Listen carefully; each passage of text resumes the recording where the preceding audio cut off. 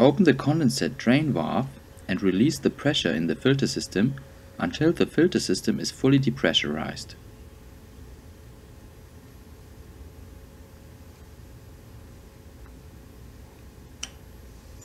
Now unscrew the cap to remove the filter housing and take out the old filter using the handle. Wipe the inside of the filter housing with a clean cloth and check for corrosion damage or hairline cracks. Before you change the cartridge, please note the following points.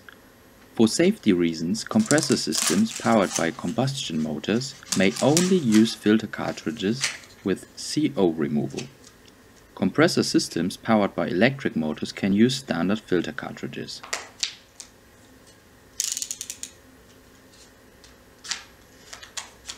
When you are installing a new filter cartridge, only unpack the new cartridge immediately before you install it.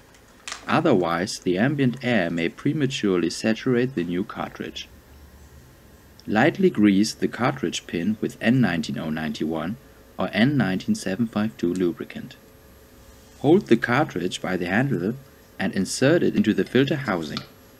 Then apply slight pressure to snap it into place. Lightly grease the screw threads and the O-ring on the filter head with N19091 or N19752 lubricant. Now replace the filter housing cap and turn it manually as far as it will go. Use the tool supplied to continue tightening the cap until it is fully tightened. Now unscrew the cap 1/4 turn. This prevents the screw threads from seizing up. It is the O-ring in the cap that creates the seal, not the screw thread. Dispose the saturated filter in accordance with local requirements.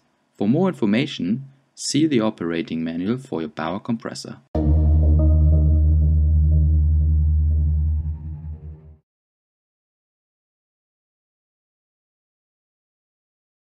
The frequency of oil changes follows the frequency of maintenance intervals.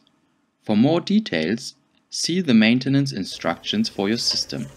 Oil should always be changed when the system is at operating temperature. First, remove the dipstick. Now use an SW17 open-ended spanner to remove the oil drain screw at the bottom of the crankcase. Collect the oil in a suitable container. When the oil is fully drained, replace the screw plug.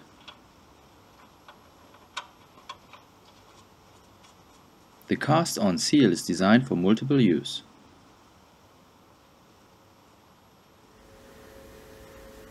Now fill up with fresh oil up to the top mark on the dipstick.